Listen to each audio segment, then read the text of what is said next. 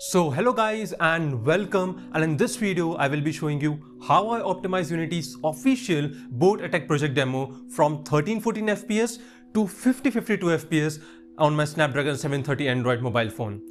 I will also be showing you tips and tricks that you can apply to your project, and I will be covering almost all of the GPU optimization techniques. So just see this video till the end and you will know everything. Here's the boat attack running at 5052 FPS on my mobile. You can see FPS in the profiler window.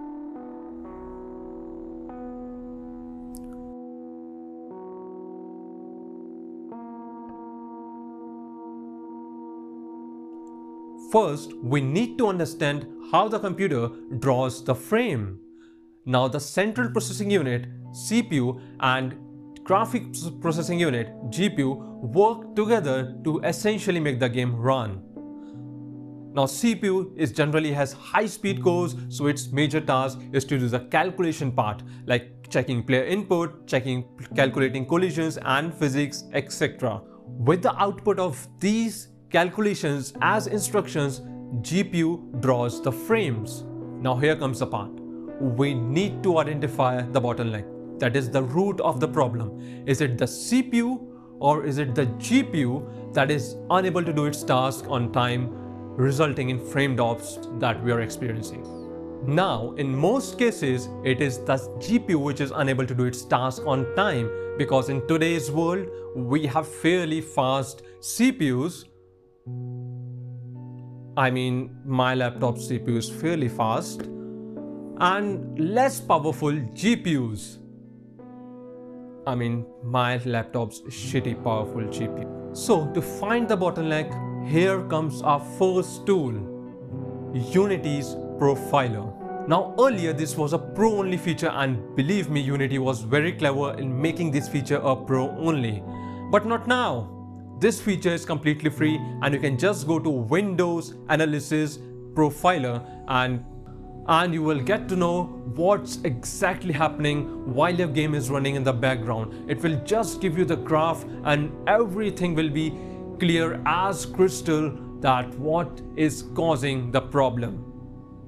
Or maybe not. Okay, let's come to reality.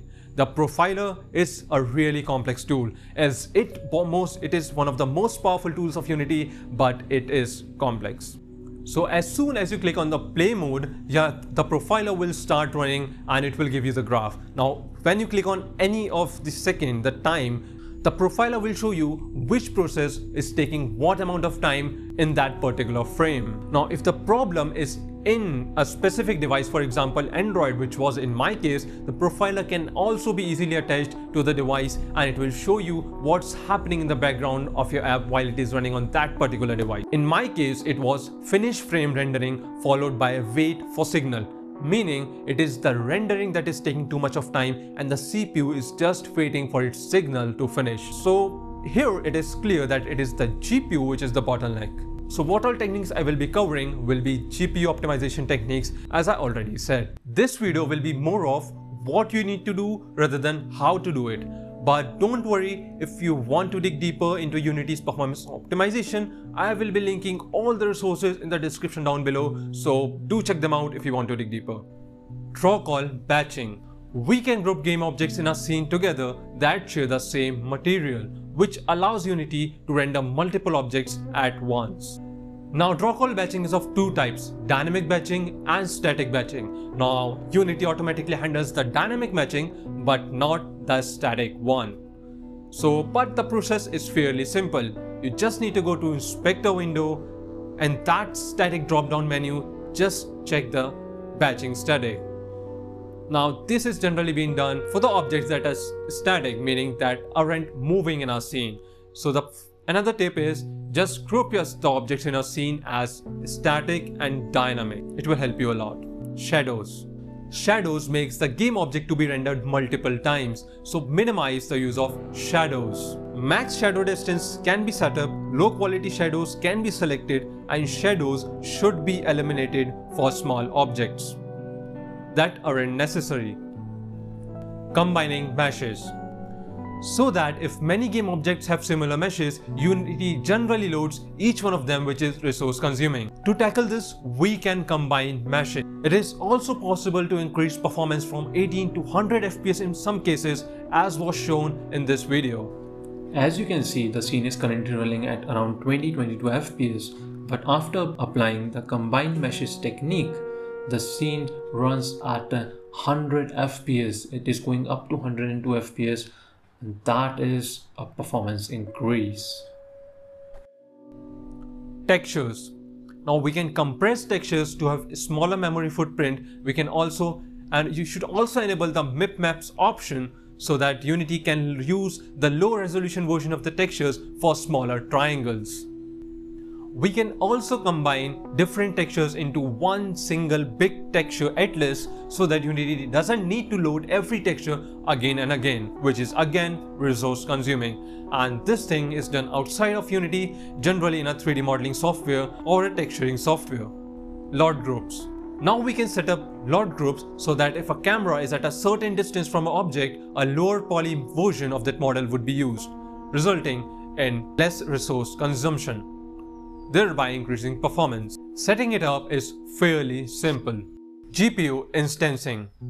What if you want to load 100,000 objects and all of them have the same material and mesh? Well, Unity will have to pass that information to the GPU that many times, fairly making it impossible for such scene to be rendered.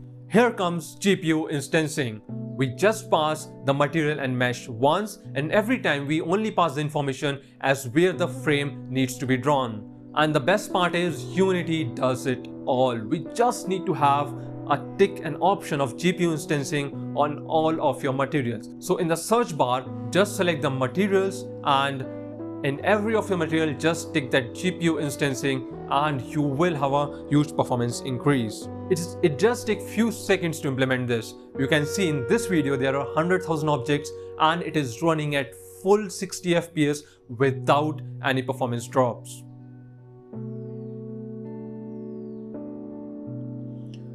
There are 100,000 objects in this scene and it is running at full 60 FPS without any drops.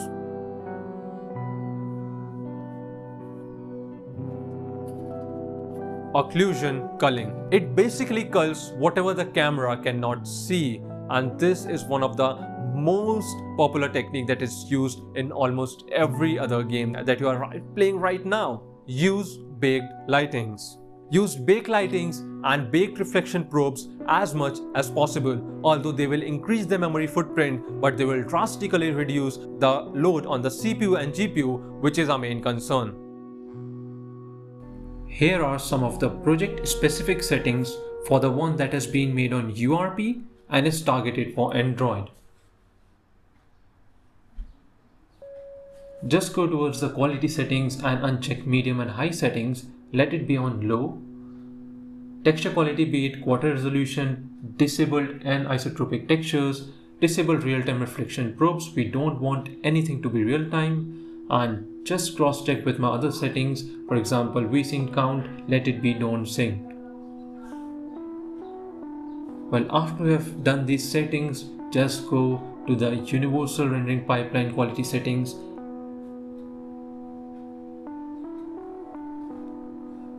And here, just check that the opaque downsampling is 4x bilinear, and the profile we are currently modifying is the low quality settings profile. And just cross check that HDR is enabled, because if HDR is disabled, the color quality will be highly reduced. We don't want that. But max shadow distance is approximately 100, disable soft shadows, and just cross check my other quality settings. Now there are some of the lighting settings that needs to be modified. We will be using the baked lightings. As I already said, just check the light mapper resolution. It is, in my case, it is 2.5 pixels per unit. Be it low, don't let it be more than this. And just check my other lighting settings. And lastly, one more thing, just ensure that all of your light probes and reflection probes are baked are set to bake, and after you have set them to bake, just go to the lighting settings and bake everything. It will take some time, but you are now good to go. So that's it for this video. I hope it helped you, and if it did, then do hit that like button and help me make more such content by subscribing to the channel, and I'll see you in the next one. Till then,